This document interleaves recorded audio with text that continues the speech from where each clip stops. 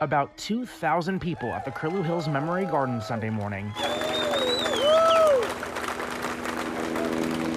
honoring the thousands of lives lost on September 11th, 2001. They say never forget, but memories fade, and as time passes, it's easy to get lost in all these other things that we have going on in our daily lives. And so I think it's really important that we're taking time here, 21 years after one of the worst attacks this country has ever faced, to remember the lives that we lost.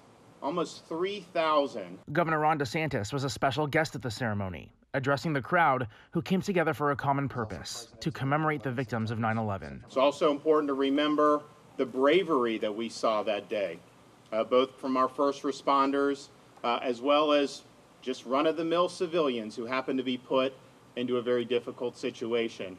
And I think it's especially important so that some of the young people in our community who maybe weren't even alive then or maybe were very young, understand what that day meant to this country. Other guest speakers emphasized the importance of keeping the memory alive, so those who were born after 2001 still understood the attack's significance in our nation's history, and to ensure that something like it never happens again. Our whole purpose of this service and this service like this every year is to never forget what occurred that day for the people that lost loved ones, but more importantly, us as a country, because if we forget it, it'll happen again. We'll go to sleep, and one morning we'll wake up again and we'll see that on our TVs again. A 9/11 memorial stood next to where the service was held, a morning of grief, but also of solidarity and patriotism.